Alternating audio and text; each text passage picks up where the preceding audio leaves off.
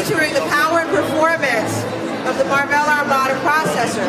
On my left, the white tablets feature the Marvell 100 processor, and these are going to be ideal for your classroom tablets.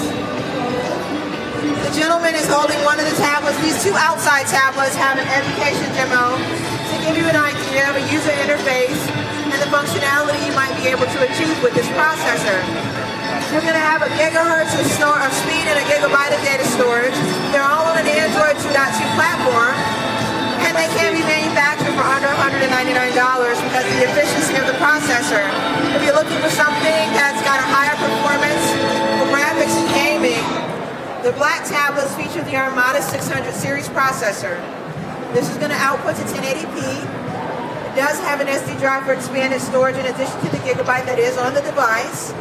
You have a multi-touch screen. You have video encoding and decoding. There's also Angry Birds, and this is extremely important if you're a serious technologist. I want to call your attention to the fact that you can come over here and you'll enjoy yourself. By the way, if you want to know who uses our processor to enable their device, or just get the tablet, right? The manufacturers who use our processors to enable their devices are inside of a glass display case on the other side of the Megatron.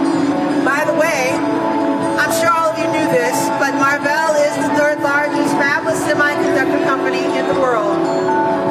That translates to, these are awesome processors. High performance, high efficiency, low cost. This is going to actually reduce your power consumption drastically. This is a phenomenal processor. They're also featuring a tablet with the Armada 600 series processor on the opposite side of the booth.